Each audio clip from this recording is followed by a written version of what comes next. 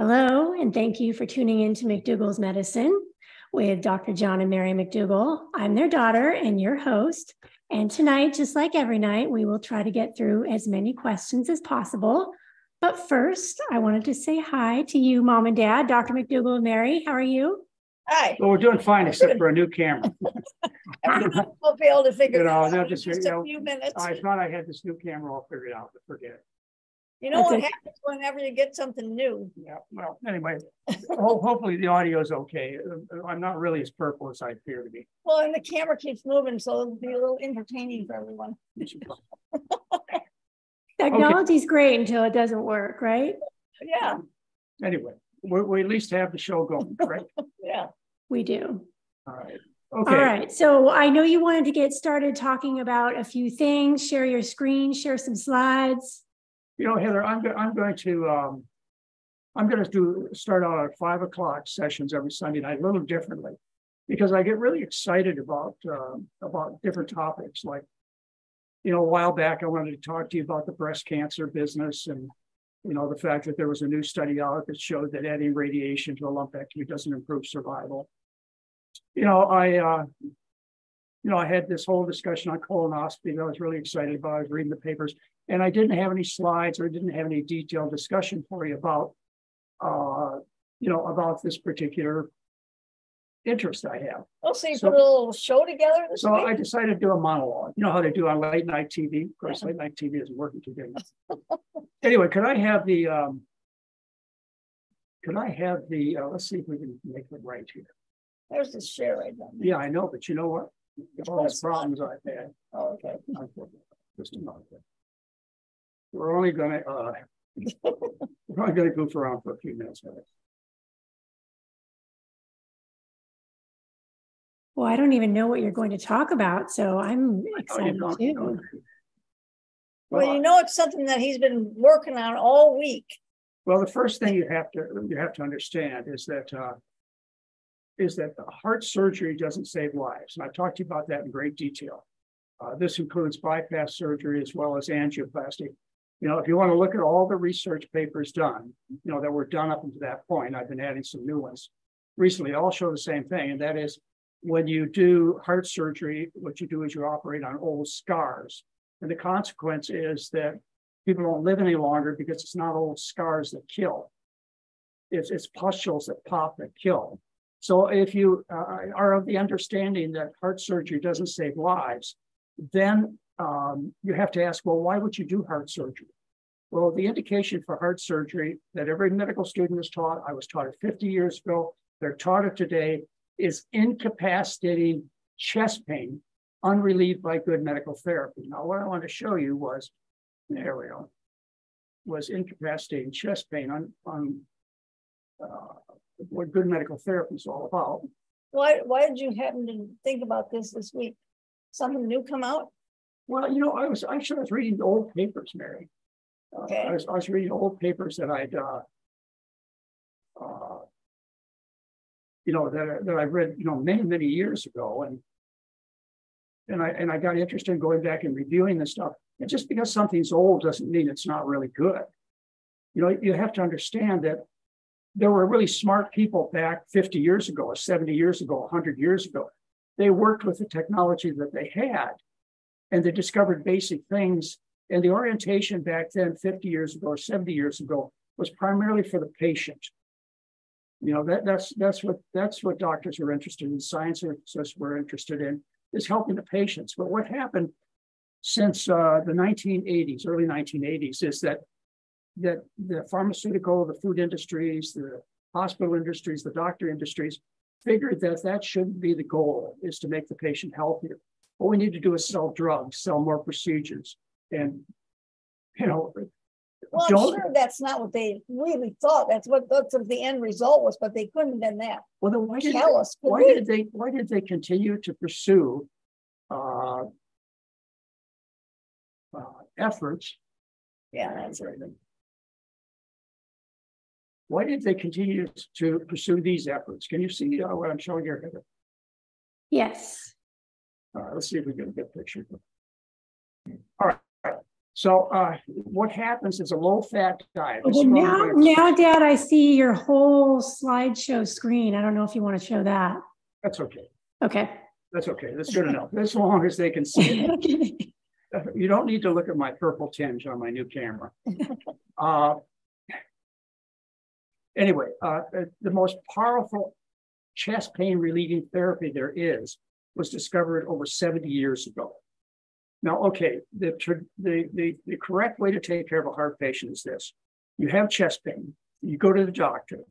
You tell the doctor you've had chest pain. The questions that are asked are, is this incapacitating chest pain? Does it keep you from doing the things you want to do? You think they really ask people that? No, they don't. They go right into heart surgery, Mary. All right. They go right into, you've got to see the heart surgeon, you've got to see the cardiologist, you've got to have heart surgery. And as I started out telling you, is I've showed you all the studies on angioplasty and open heart bypass surgery, and they don't save lives. And the reason is because these surgeries operate on old scars, hard fibrous plaques.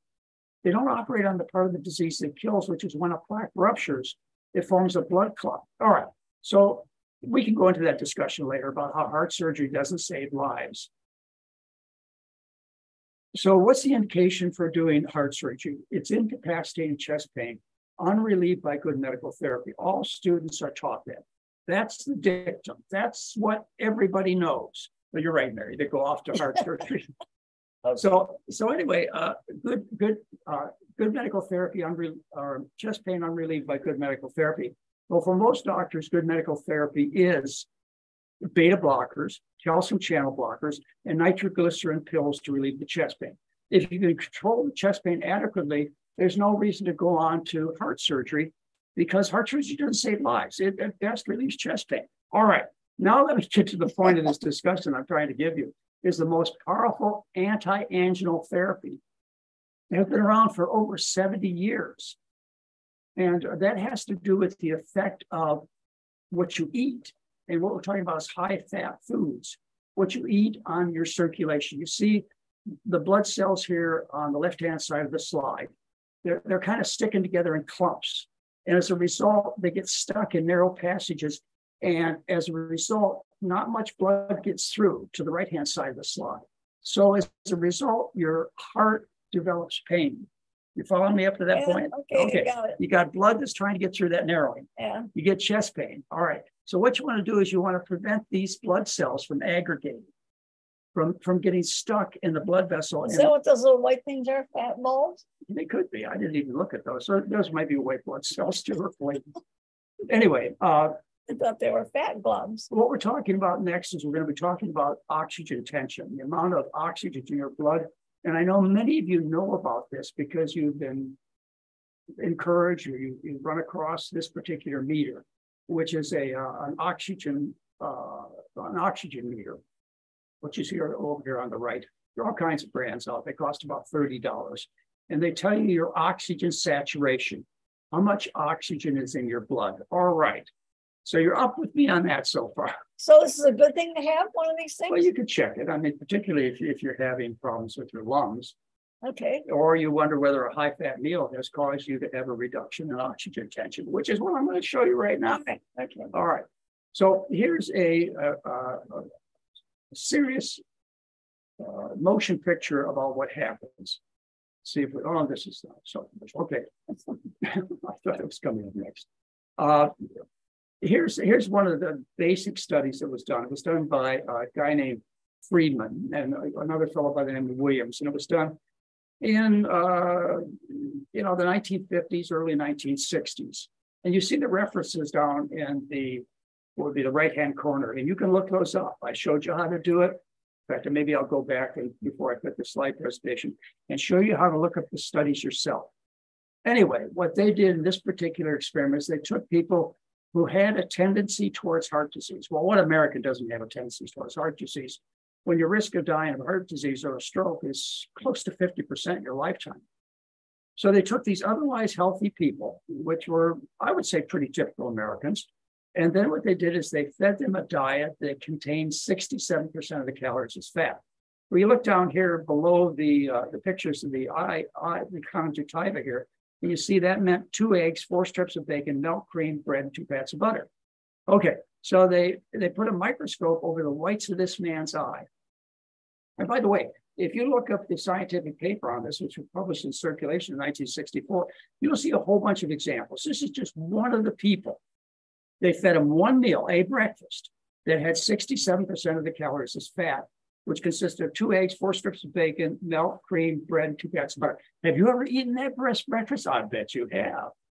And anyways, what happened is the blood cells stuck together in clumps.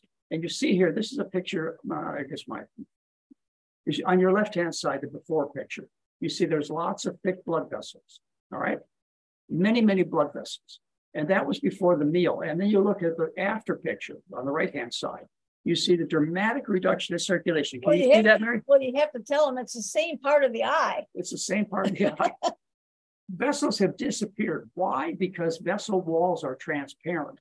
And the only reason you could see the blood vessels is because red blood cells, opaque red blood cells, are going through. Okay, once the blood cells stop going through the blood vessel, they disappear. Okay. All right. So what you're seeing here is a whole bunch of blood vessels that have disappeared. In other words, you're seeing a dramatic reduction in circulation, which occurs not in just the whites of the eye, which is what this man is looking at through the microscope, but all of the entire body, the brain, the heart, the muscles, your toes, every place you get this particular phenomenon occurring. Now, let's see what happens next. All right, you're stuck right there. There you go. Okay, so experiments done. This was done by Peter Cole, and what they did is they took they took people. Again, they were typical Americans, maybe on the tendency towards a higher risk of dying of heart disease. They had higher cholesterols, higher. Look at how long ago they did this. I know that was from 1955. Okay, but what they did is they fed these 14 people. They fed them a fatty meal consisting of heavy cream, okay, 40% butter fat, cocoa, and to make it taste good, they could eat it because you can't eat fat. It's just too disgusting. They had to put a sugar substitute in it, which is they put because they didn't want to have anything that was sugar in. Yeah, because they wanted it high fat, low carbohydrate. Right. Okay, and then they had a control group. They fed the people a low-fat meal, same volume, same number of calories. So it filled the stomach the same way, because people used to believe, Mary, that the reason you got chest pain after you ate was because the blood went through the intestinal tract. It was deprived the heart. Oh, I heard that. Yeah, okay. And we've known for thousands of years, certainly for hundreds of years, that people who have a tendency towards heart disease, in other words, kings and queens and aristocrats and Americans, they get chest pain after their meals. It was blamed on the blood being diverted to the intestinal tract. Wasn't that why they used to tell you not to go swimming after you ate? Oh, that has to do with a bunch of cramps. Don't get into that. Okay, so Peter Cole took these 14 individuals and fed them a single meal that was high fat. And he developed 14 attacks, anginal attacks, chest pain, in six of the 14 people. 14 typical attacks. Now look over here on the chart. Over my, you see my little arrow there, Heather? Yeah, it's just tiny. Yeah, it's really tiny. Really tiny. We got a lot of work to do on this presentation. All right, you see the X's here, all right? Yeah. The X's are anginal attacks, in other words, chest pain. In other words, the things that you're trying to get rid of, because heart surgery doesn't save lives. So 4 people got it? Does that mean? Well, those are 4 attacks in one person. Oh, okay. Okay, he had four attacks in one person. All right, so anyway, they proved that high-fat meals cause chest pain. Okay, so you have an ideal treatment for people who have a serious artery disease and have an indication for heart surgery, which is chest pain, unrelieved by good medical therapy. All right. Hopefully you're following me so far. Well, I'm just trying to figure out what you're getting to. Okay. Well, I'm going to quit right here. We'll do better next time. Okay. Well, I mean, was there a point you were just trying to show people that for 50 years they've known that high-fat meals cause chest pain? And instead of that, they just operate on people? No, I don't know what happened in the slide presentation there. I'm going to try one more. I don't think you should. I think I should quit. I think you should quit. Well, yeah. We need to. Well, you're slightly behind. Really? All right, here you go. Okay. Here's what happens when you eat the high-fat diet. You see the blood cells flowing by very quickly, lots of good flow. You feed the fat, all right? Just like they did in this experiment.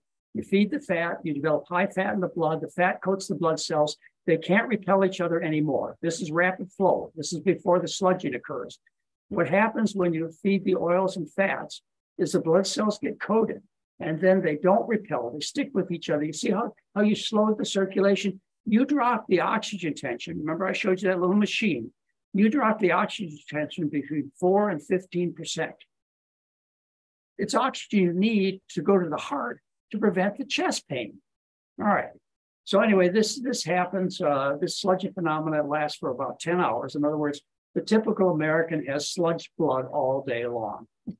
Unless they're sleeping. Okay, and I just want to this work with Peter Pohl with you. Yeah. See if we can pull out another one. No, I think we need to go on to questions. No, why in the world this is going? That's why I'm saying. All right. All right. Well, Heather, I quit. I wanted to show you a couple other slides, but it doesn't matter. The point being is that it's just money. You know, it's a matter of people. You know, you're being cared for by people who are more concerned about making money. The drug companies, your doctors, the hospitals. Then they are concerned about you getting well. If they were really concerned about you getting well, they wouldn't be pushing heart surgery on you, which does not save lives. They wouldn't be pushing drugs on you that cost money, have serious side effects. They wouldn't be doing that to you. If you were the only one that was of interest here, they'd be relying upon work that was done by Cole and Williams and Friedman, you know, back 70, 80 years ago. It's just as true today as it was back then.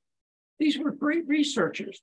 In fact, you know, the amount of money it would take to do a well-designed study, you know, randomized control trial, whatever, the best studies available would be infinitesimal compared to what they spent on getting a single drug ready for market. Anyway, I'm going to try this next week too. I'm going to give you the topic I've been interested in. I wanted to show you Peter Pohl's work. And well, you just did. Yeah, I did. I showed you that, didn't I? Yeah. Anyway. I stopped your screen sharing. I hope that's okay. You're probably taking going through slides here, and I can't figure this out. Why my whole slideshow got screwed up? I better get somebody. You better get yourself anonymous. Okay, I'm back. Okay, you ready for some questions? I think so. All right, here we go. This is from Evan. Should the potassium levels in whole grains, as opposed to refined grains, be of concern to someone following a renal diet? I'd have to look it up. Okay, I would suspect they're not different enough that whole grains and refined grains would make a big deal difference, but you could easily look that up. You could look up the potassium content, because what you're concerned about is potassium.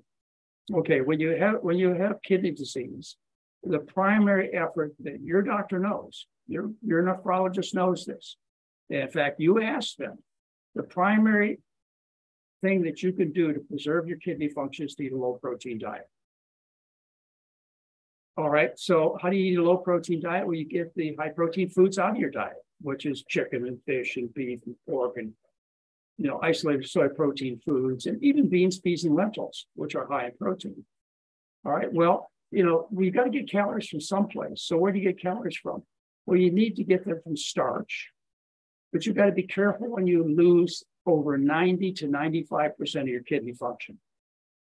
When you only have between 5 and 10% of your kidney left, that means 90% is gone.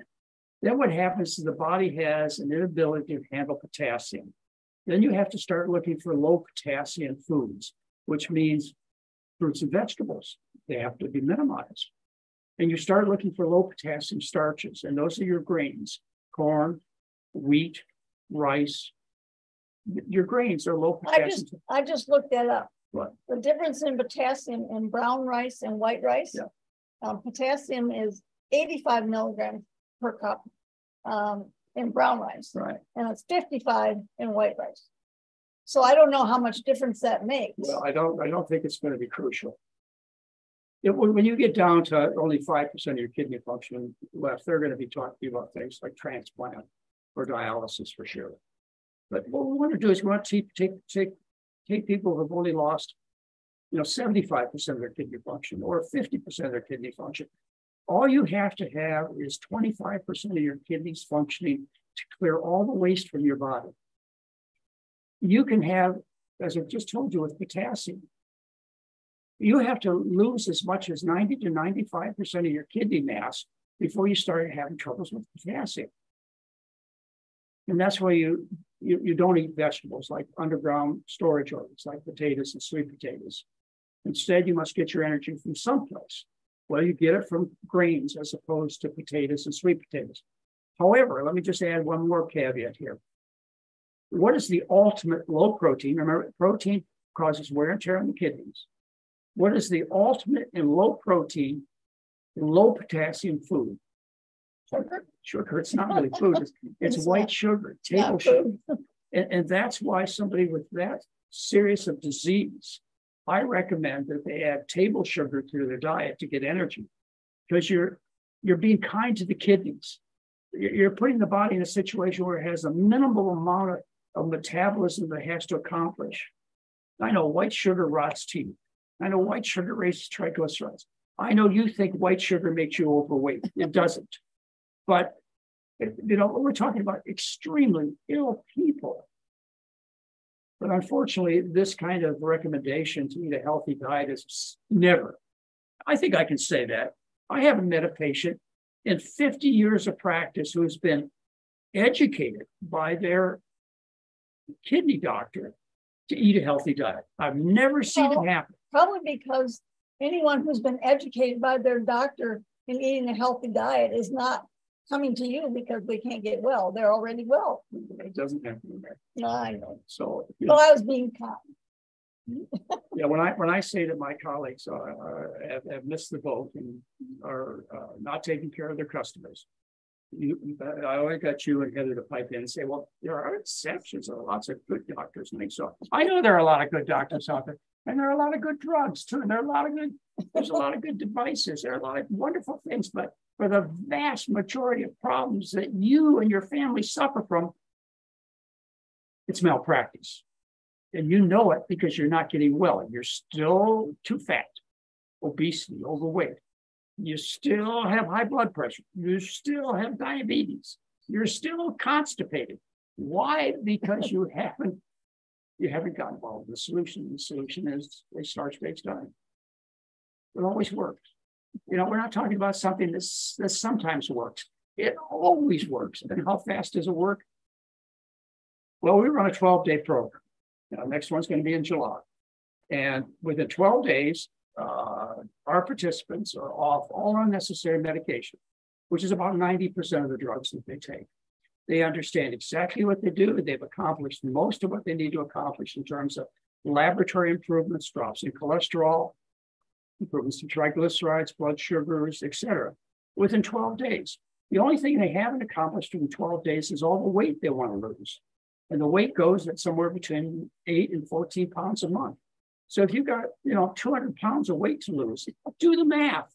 It's going to take you a while longer. But otherwise, if you're looking to just get well, you'll start getting well within 4 to 7 days. And by 12 days, especially if you spend time with us and we give you the right kind of direction, you'll be on the road to recovery. You will be a non-patient quickly, or minimal patient quickly. That's our goal, is to get you out of the medical business. And as I told you 100 times before, I'll say it again, give this approach 4 months. If you're not well within 4 months, I'll admit that you're not going to get well. And you ought to go listen to somebody else. But give us at least a few days. The program's free on the website, drmcdougall.com. But we're there to help you. We've got medical advice, the best there.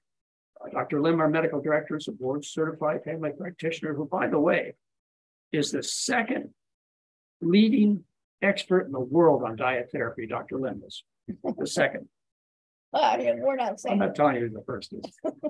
But Okay. we will help you get well. Go on, next question. Okay, next question. Can we talk, this is from Lisa, can we talk about hereditary or high cholesterol that's hereditary? Yeah, it happens sometimes. There's family tendencies, Heather. In other words, just like there are family tendencies to have heart attacks and strokes, and other families get cancer, and some have a tendency to obesity. There's some genetic makeup involved here. But it's such that heart attacks are 100% preventable unless you have what we call homozygous hypercholesterolemia, or maybe heterozygous hypercholesterolemia, where you have a genetic defect. You know, almost everybody out there, like 4,999 of you, don't have this genetic defect. Only 1 in 5,000 people has it. Or maybe. Well, that's a lot of people. There are a lot of people in the country or in the world. A lot of people do. But most of the people who are listening to us, Mary, they've got cholesterols of 200, 250, 300, 350. These are people who have cholesterols of 1,000. They die of heart disease when they're 20. So, we're not talking about hereditary hypercholesterolemia in most cases. You may have a family tendency. And if that's all it is, it's 100% preventable. Why do I know this? Because heart disease was non-existent until people switched from a starch-based diet. But didn't occur. What about people that follow the diet strictly, and they do, and they still can't get their cholesterol to go past 150? Well, Mary, what about people that are like between 150 and 200? Did I mention you have to start this starch-based diet when you're a kid? So that could be why. Yeah, the problem is that with cholesterol is stored. It's stored in your tendons. And by the way, I found a great article this morning on xanthelasma, which is where you have cholesterol deposits in your skin and your tendons. You got these big nodules of cholesterol deposits. Xanthelasma, it's called. On your outside of your body? Outside the skin, like you have like 50 of them on your buttocks. Of these nodules. I've never seen that. No. Okay. And then on your tendons, it's called xanthelasma. XANTHALSEMIA. Xanthelasma. Found a great article this morning. It was done by the same people who were working in the 50s, who were treating people with xanthelasma with the same diet that you stop the angina with, same diet you reverse the atherosclerosis with. Completely cleared up. They went away? Completely. Oh, okay. And I'll be glad to share that people with any of you. But now getting back to what Mom was saying, there is a group of usually women that follow a whole plant-based diet, do everything right, yet their cholesterols are like, above 200. Yeah. That's, I can think of a couple of people that Roberta. Oh yeah. Okay. Who had cholesterols in the 350 range, who had that really strong tendency. She wasn't the genetic defect yet, but her cholesterols were at 350. She couldn't take the statins or wouldn't take them. And by the way, I encourage her to take them. And we've studied her, and we've done this with several of our patients who run cholesterols in the 350 range. We've done heart scans on them, which is the most innocuous way to look at the arteries directly. It's an X-ray machine, a CAT scan, takes a whole bunch of X-rays, puts them together in a computer program, and you can basically look at your heart and the blood vessels and the blockages through this scan. It's amazing technology. Well, we've done these follow-up scans on people who, for one reason or another, were worried, couldn't take the statins, ate strictly, still had cholesterols of 350, and they needed some reassurance. Baby clean, just absolutely as clean as a whistle, so they say. It was surprising, but we see it over and over again. The point being, let me add one more thing. Dean Ornish, his reversal of heart disease studies, Dean reports that changes in cholesterol were not tied very directly to changes in artery lesions. In other words, even though you dropped your cholesterol, you didn't necessarily see improvement or reversal of atherosclerosis. The correlation with whether or not you saw reversal of atherosclerosis in Dean Ornish's studies was how adherent you were to the diet. Not what happened to your cholesterol, but how it would have died. You see, cholesterol is just a marker. Nobody dies of high cholesterol. It's just a marker. It's just animal products contain cholesterol. So if you eat a lot of animals, you end up accumulating a lot of cholesterol in your body. And, it's just a marker. But the problem is if you nourish your arteries with food that doesn't have, the right amount of nutrients in it, it's got too much oxidized cholesterol, too much fat, too much environmental contaminants. I have to spend a lifetime telling you about the problems of Western diet, and I have. And it's and with the correctness of a diet based on starch, fruits, and vegetables. High fiber, high in phytonutrients, high in antioxidants, no cholesterol, low fat. So you would say if somebody had a higher cholesterol, but if everything else, I mean, not even number wise, but if they felt well, they could do what they wanted to do, they were healthy, not overweight, you wouldn't worry about the cholesterol. What else are you going to do? I put them. Listen, the numbers will make or break your day. I realize that, and I know you're going to feel better if your numbers are normal. And for sometimes that's why I prescribe statins. I try and resist. I try and give you the education that you need, but I realize it. To have a high cholesterol will make or break your day, and lowering your cholesterol will make your day. I know that. So how can I lower your cholesterol? Well, let's see, I can give you niacin, which is a vitamin supplement, which is dangerous. Increases the risk of strokes. It turns you flushed, but it was the treatment we used 60, 70 years ago. I can give you bile acid sequestering agents like Questran or Cholestyl. By the way, I think that was probably... I don't remember when that was the only thing there was. But see, and that way you actually remove cholesterol from the body, because Questran and Cholestyl, they grab a hold of the cholesterol in your gut, or the bile acids in your gut, which are made from cholesterol, and they actually pull the cholesterol out of the tissues. And that way, that particular drug may actually benefit the disease. Okay. So I can give you berberine, I can give you niacin, I can give you bile acid sequestering agents, I can give you statins, a whole variety of statins. I can give you the new drugs that cost $12,000 a year, which are SGKP. I don't know. Anyway, they're brand new drugs that just came out, which lower cholesterol dramatically. But the result is we don't see the benefits in proportion to the drops in cholesterol, unless it's accomplished with a good diet. In other words, today, if you look up the research on statins, you'll see the vast majority of opinion among scientists, medical doctors, is that statins have been oversold. They have minimal amount of benefit. Hardly anything. You got to work really hard to show that they help at all. And they only help in people who are really sick. All right. Did I go enough on that cholesterol yet? No, that was perfect. Yes, thank you. Okay, next question. This is from TT. She would like to know what can be done for a frozen shoulder. Exercise. Think so? Slowly. Well. How about steroid shots? No. No. I mean, you first have to try. I would see somebody besides Dr. John McDougall for sure. I think physical therapy would be reasonable, and I only half joke about giving steroid shots because this is the way I used to practice. That's the way they used to do it. I bet I shot your dad up in his shoulder maybe 3 or 4 times, 5, 10. Her dad was a carpenter, and I would tell Mom and Dad, your grandma and grandpa have it. I would tell them, I'm not going to do this. I'm not going to give you a steroid shot.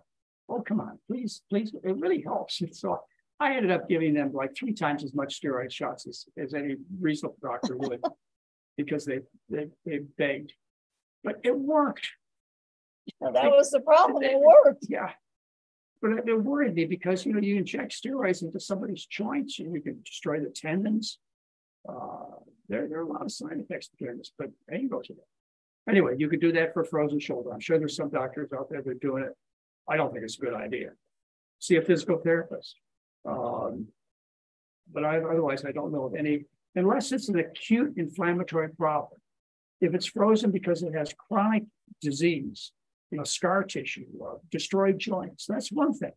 But if it's frozen because you're having an acute attack because of the food you eat, that's reversible by eating a healthy diet.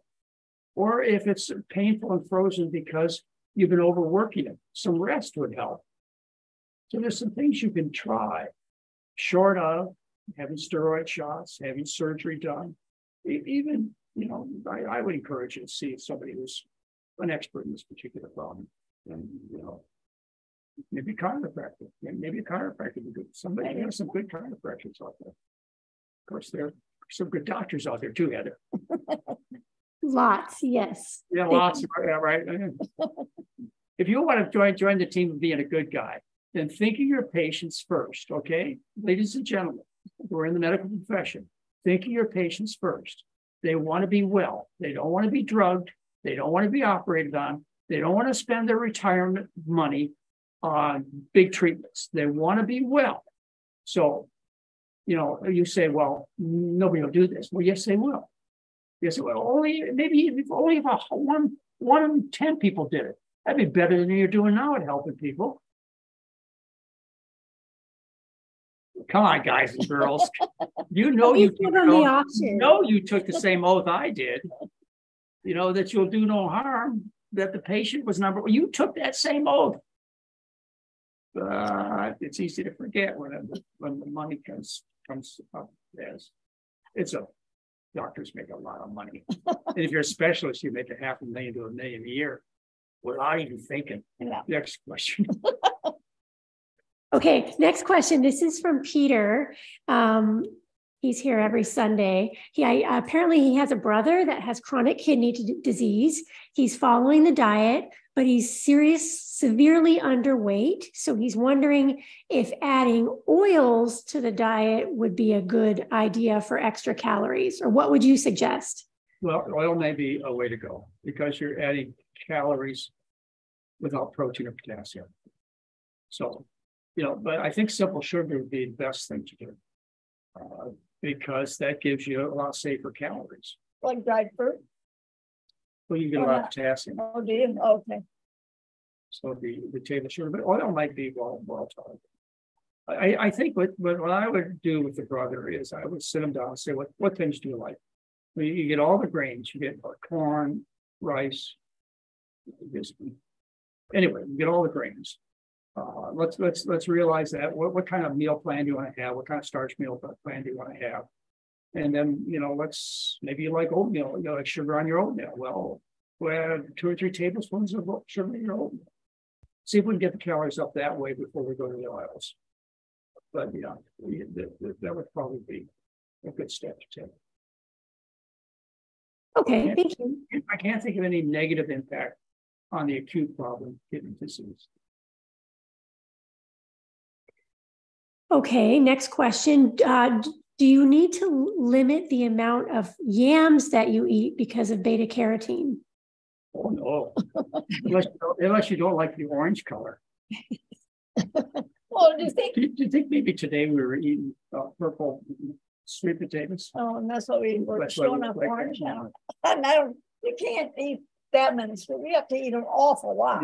You'd have to eat a lot of carrots and stuff. My dad was a pilot in World War II.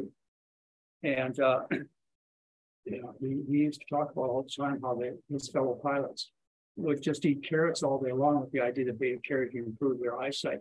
And they would develop carotenemia, which is an orange discoloration, which is never toxic, never an adverse effect, except you're orange. Our friend Jan, orange. Oh, yeah. Because she ate so many carrots. So, no, it's not toxic. Carotenemia, which is a condition due to eating a lot of beta-carotene. Now, beta-carotene is never toxic. That's the plant form of vitamin A. But retinol is the animal form of vitamin A. Beta-carotene is a precursor to retinol. Animals easily convert the plant beta-carotene into the active form of vitamin A for their bodies. Vitamin A is extremely toxic. We see that in people who eat polar bear livers. They develop. But you never heard that? No, I didn't know anybody ate polar bear livers. People who eat polar bear livers because they have a high amount of beta-carotene in them. they develop, not beta-carotene, excuse me, retinol. They develop vitamin A toxicity, which is a pretty serious thing. I think that. But what about, I remember, well, it's been a few years ago now that there used to be a big deal about retinol as being good for wrinkles and stuff. Well, that's retin A. Oh, that's right. That's not the same thing. Oh, it is. It's a retinol product, yeah. So that comes from animals? I don't know where they get it from, but it's the animal form of vitamin A. It's not a beta carotene thing. It's a retin A is a retinol. I haven't heard much about it lately. I think it's good stuff. Okay. I think it's one way to treat your skin in a relatively safe way. Retin A. Okay. Still use it. I personally don't use it, but I see my patients still. Okay, next question. This is about bread. Mainly Ezekiel bread. Is that an okay brand to eat? Yeah, as far as I know. I mean, all the Ezekiel varieties that I've looked at, most of them are sold in the freezer section of the supermarket because they don't have any preservatives in them, so it's hard for them to be shipped around the country. So they have to freeze them, and that way they can ship them all around. So it's usually made from sprouted grains. So they're usually a little bit sweeter, and they're made from all whole grains. Okay, thank you. How about this question is from Carol. What is the latest word on erythritol as a sugar substitute? I have kept up with it. I noticed in the paper about 2 months ago that it had an increased risk of cancer associated with it. So, hey, we recommend sugar. Excuse me. This is really hard for a lot of you, or some of you who are new to this. Sugar is not the problem, ladies and gentlemen. It rots your teeth.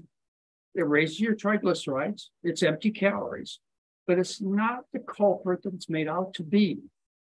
And when you say sugar and people think about potatoes and rice and corn and sweet potatoes, then they're 100% wrong. And they mix up the two all the time. But even so, table sugar tastes better than, I'm sure, erythritol, whatever it's called. It tastes better than every artificial sweetener I've ever tried. That stuff is yuck. So put a couple teaspoons or half a teaspoon of sugar on yours, or a teaspoon, little. Well, I always like the story you tell about the people that go up to the counter in the fast food restaurant and order a double cheeseburger and fries and a Diet Coke. They always get a Diet Coke. You never miss a Diet Coke. You look at that person in front of you or behind you, they're big. They're really big. And they always order a diet drink. Oh. Diet drinks are not the solution to the problem. Sugar is not turned into fat in any significant amount. It's called de novo lipogenesis. The whole section on it in several of the books I've written, including the Starch Solution. De novo lipogenesis is insignificant in the human being. In other words, the conversion of sugar into fat is insignificant in the human being. They're lying to you. But you're right. You're right. It's sugar's not the problem, but it's not helpful either. Thank you. We're talking about brown sugar, maple syrup, molasses. We're talking about all kinds of simple sugar. It's not just what table sugar. You don't solve the problem by eating brown sugar. Don't kid yourself. Or date paste. Yeah.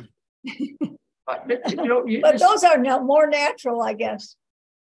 But we don't want to have a meal plan that people have to apologize for or dread looking forward to it. And Heather, so do hundreds of thousands of people out there that have taken our meal plan seriously.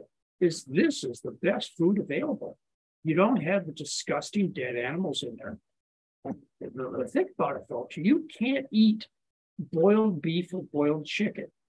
You've got to cover it up with salt, sugar, and spice. These spices are made of vegetable ingredients, or you can't eat it. You put steak sauce on it, sweet and sour sauce, barbecue sauce, or you can't get it down. We just get rid of that disgusting animal food and the oils. Everybody tells me they love olive oil. Okay. When we get done with this broadcast, you go to the kitchen cupboard and you take your bottle of olive oil out and you pour yourself a glass. drink it. Come on. Oh, you better do it in the bathroom because you'll quickly be throwing up. So we leave out the oil, we leave out the disgusting animal foods, or at least bland tasting, and all the other ingredients that you love, the smells, the taste, everything is in the food that we recommend. You give up nothing but the battle of the bulge and a lifetime of sickness when you learn this. Getting too enthused. That always. Always. Well. Okay, next question. This is from Nicole. She wants to know how many grams of protein we should shoot for every day.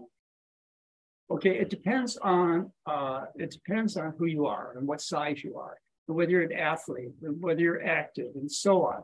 It depends on a lot of things. So I don't look at it in terms of grams.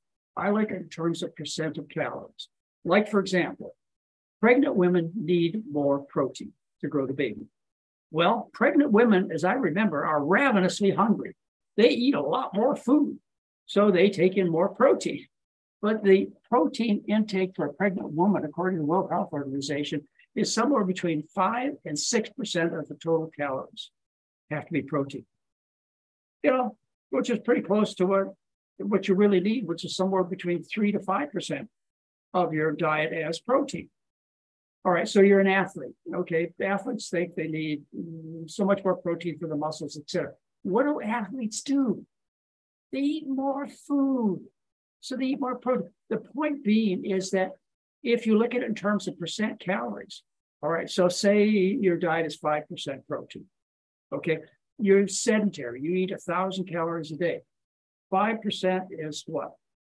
50 calories. Okay, so 50 calories of protein. You say, well, how do I convert that to grams? Well, there are 4 calories in every gram. So you divide 50 by 4, which is what, a little over 12, right? That's the math. I can't do that. I can't. I hardly do it too. Okay, so it is more accurate, more usable, more understandable, more correct to look at it in terms of not grams, but percent. Because that's what you need. Is you're very active, like an athlete or a pregnant woman. Do you really think anybody would eat a protein deficient diet without even thinking about it? I never think about how much protein I'm getting in a day. It's never been reported in the entire world literature. Nobody's ever seen it. Nobody has seen protein deficiency except during starvation. It's never been described. But people talk about it all the time. You go into the grocery store, you hear all these experts out here. The first thing they tell you is protein. Protein is the most dangerous nutrient there is. I mean, start by the fact that you know people with protein deficiency. Come on. Think about it. Protein excess, yes, you get osteoporosis, kidney stones, damage to the kidneys, damage to the liver. Yes, you do. But deficiency, you ever seen it? Okay, so you've never seen it, yet the entire nutritional business is based on getting more protein. Don't you think there's something wrong here? And destroying the planet, you want to pick a nutrient, destroy our planet, pick protein. You've heard that the animal agricultural business contributes more than half of our greenhouse gases. More than half. That's protein, protein, protein. Kill you and the planet and your future and your children. Get carried away again on that. Of course. Nobody can accuse you of not being enthusiastic. Well, I try. Passionate, yes. Okay, next question. Is a sigmoidoscopy just as effective as a colonoscopy in discovering cancers or other abnormalities? Okay. No. Colonoscopy is going to find more abnormalities and more tumors. But this is the There's always a but. This is the big but. Colonoscopy, they use a 6 to 8 foot tube. They have to take this tube 6 to 8 feet, and they have to go through all kinds of twists and turns. You go up the sigmoid, then up the descending, then down the transverse, then down the ascending. Okay, let's go in the other direction. Up the ascending, over the transverse, and down the descending, into the sigmoid and out into the toilet. All right, you've got to go through all these curves to find the tumors. Well, if you look at more ball, you find more tumor. But the problem is, it's only tumors found within the first 2 feet, within reach of the sigmoid, that when you take them out, you can make a difference in terms of survival.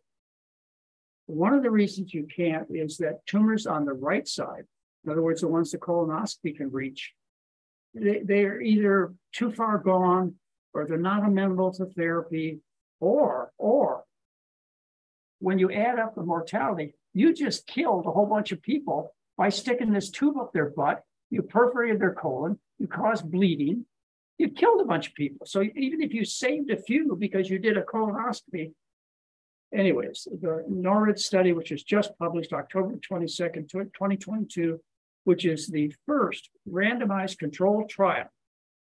I'll talk about that. I'll get a few slides together next time. Because I wanted to show those slides to people. I'll try and do that next time.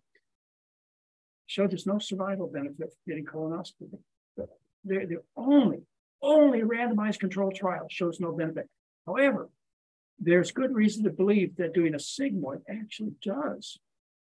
It does because it takes off precancerous lesions, a sigmoid without killing. No one dies from the sigmoid.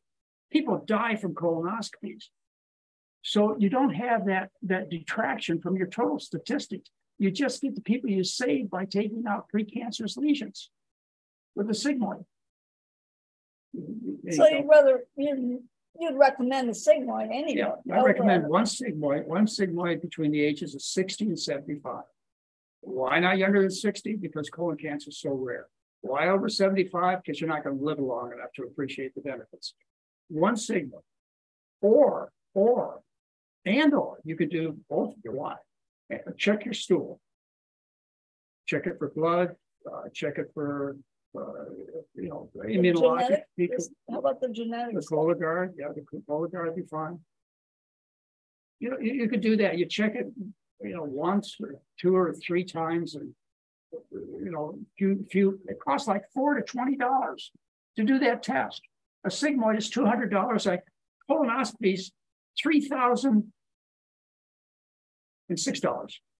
That's what they cost on average. Did I answer the question? I think so. You did. Yes. And I don't want to forget, what you put in your colon depends upon whether it gets colon cancer or not. Guess what? The American diet calls colon cancer. It doesn't exist.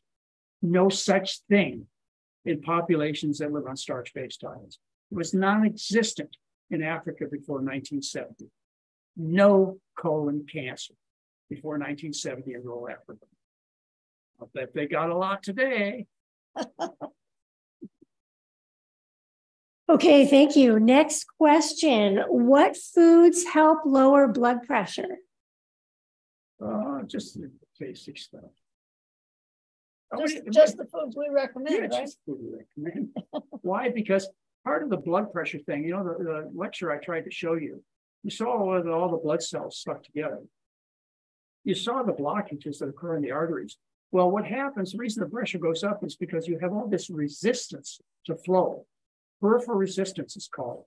So your heart tries to pump oxygen and nutrients into your tissues, but because the blood is all sludged, remember I showed you at the beginning of this hour, the blood is all sludged. The arteries are in spasm. They're full of plaques.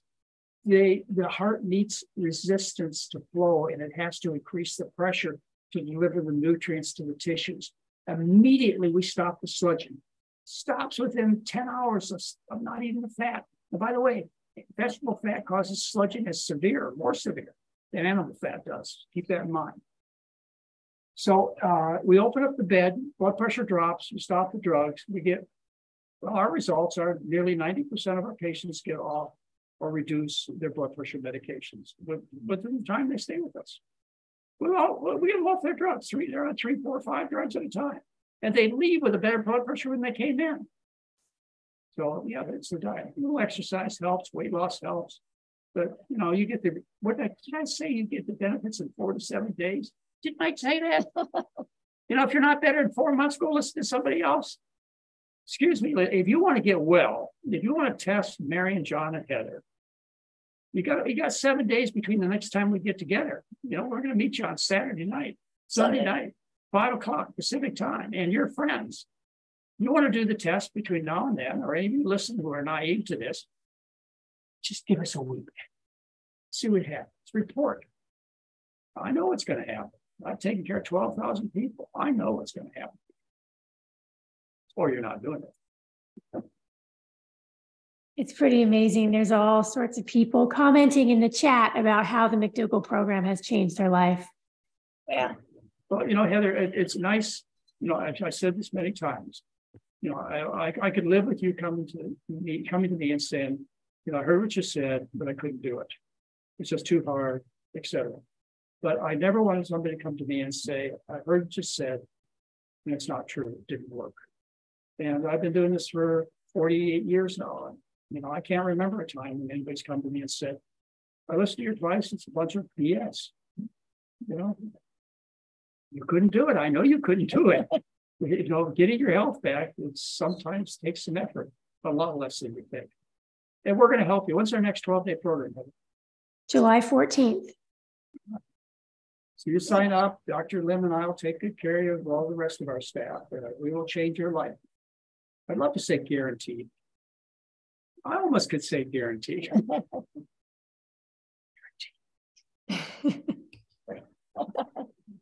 I felt all along that wouldn't be a bad thing to do, but I know some people would figure out how to cheat the system.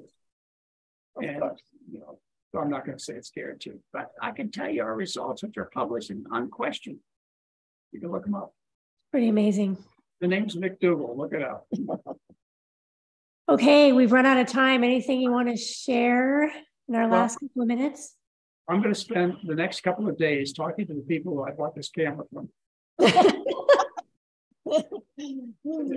I'm sure it's going to be a great camera when I finally get it worked on. I have no idea why PowerPoint acted the way it did. Folks, I've been electronically challenged. Yep, tonight was not a night for technology, but that's okay. Great content, lots of questions answered. So thanks, Mom and Dad, Dr. McDougall and Mary. Hey, all right, thanks. Thank you. We will talk to you later. Bye-bye. Thanks, everyone, for being here. See you all next Sunday at 5 p.m.